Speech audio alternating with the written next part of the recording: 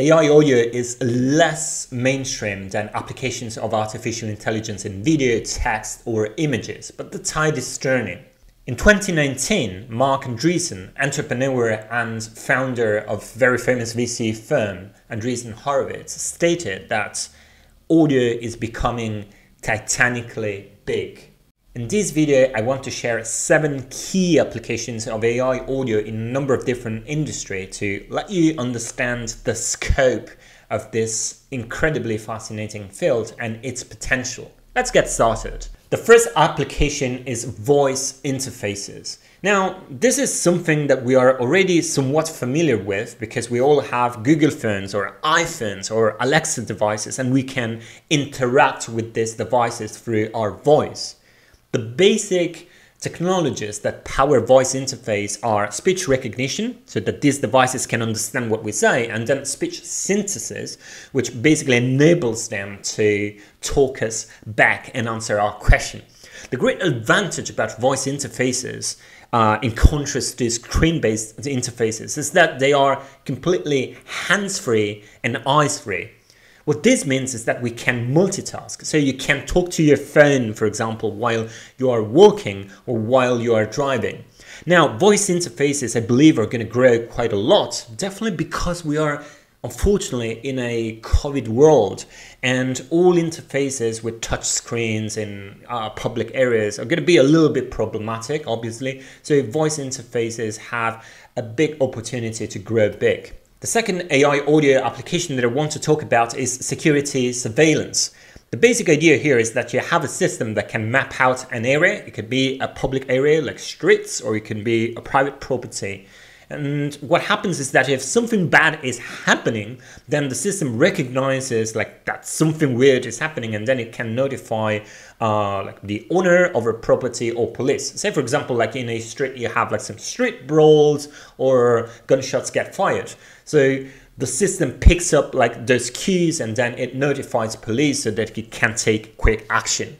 Now, security surveillance isn't new, and we have video security surveillance and AI systems that do that. But the problem with those systems is that they are somewhat affected by lightning-like conditions. So during nighttime, you can't really like see what's happening if you're using like normal cameras. And the other problem is that if you're trying to map large areas, you need a lot of cameras, expensive equipment, and then you have to coordinate that. And also, the basic idea is that video processing is quite computational expensive. By contrast, you can use like acoustic surveillance. And there, you probably just need like a single microphone or a simple system of microphones. And you don't need to care about like lighting conditions, nor you need to take care like of different locations where you have necessarily like to point the different cameras. A third application that's somewhat connected to acoustic security surveillance is that of rainforest conservation. Now, this is not an application that's going to make you billions of dollars, but it's extremely important for the safety of our planet and to fight against climate change. I was reading a paper a couple of days ago where these researchers developed an AI audio system which was able to identify different types of sound from the rainforest. And the basic idea was that you have like the normal rainforest sounds, and it's all good and well, but this system is also trained to recognize chainsaw activity. And usually chainsaw activity in the rainforest is associated with some people who are cutting down trees illegally.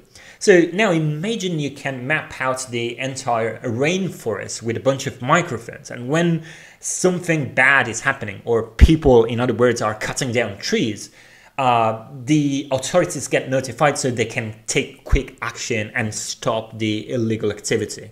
A fourth interesting application of AI audio is baby monitoring. The idea is that you want to check out that your baby is just doing fine.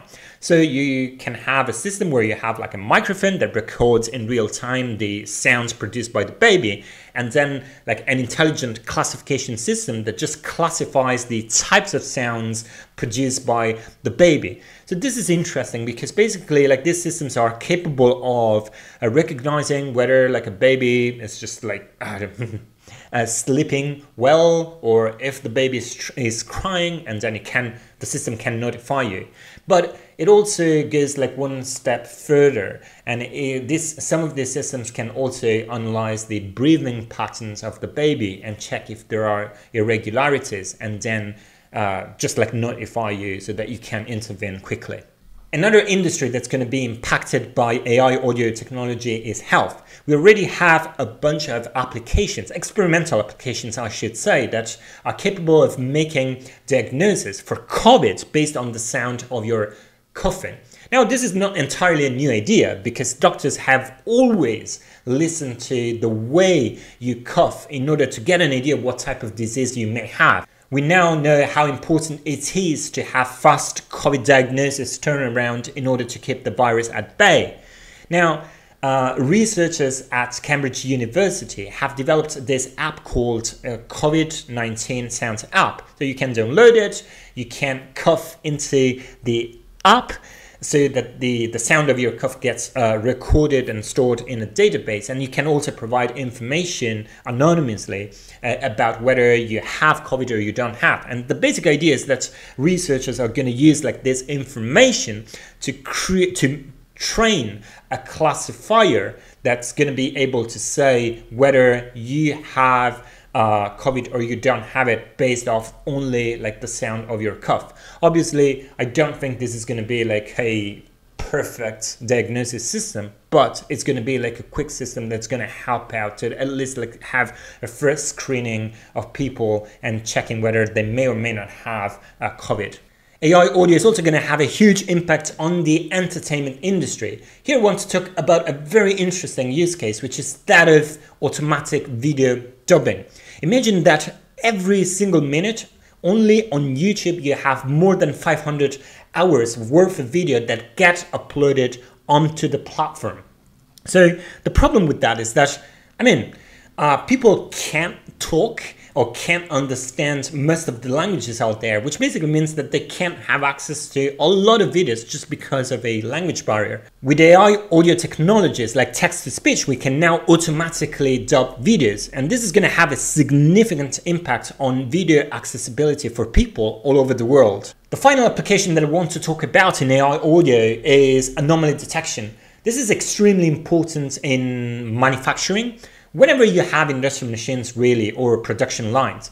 And the basic idea here is that you have a system that can notify you when a machine is not working properly. Now, this is not a new idea, and you have a lot of video processing, AI and video, AI and image systems that do anomaly detection. But even here you have like certain problems. Lightning is one, right? So if you are like in a situation where everything is dark, it's difficult for a normal camera like to actually understand what's going on. And also cameras can't really get inside like certain parts or components of the machine. So it's just like impossible to access certain elements of the machine. Now, you can use sound, and the basic idea is to use airborne noise. In other words, like the noise that's produced by the machines. And the kind of intuition here is that usually when the machine is working properly, it has a certain type of sound, but then if you have a dysfunction, then that sound is going to change, and an AI audio system is going to be able to pick up that change, and that change is an anomaly, and that anomaly can be notified. And when you notify anomalies, it's a great win. That's because you're going to just like decrease machine downtime, which in turn means like you're going to save money and you're going to save time and be more productive. Okay, so these were 7 applications of AI audio in a number of different industries.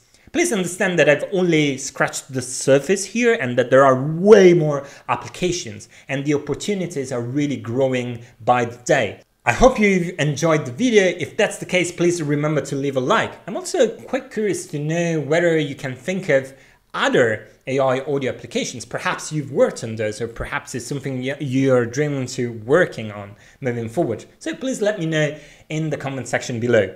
That's all for today. Thank you very much for tuning in. I'll see you next time. Cheers.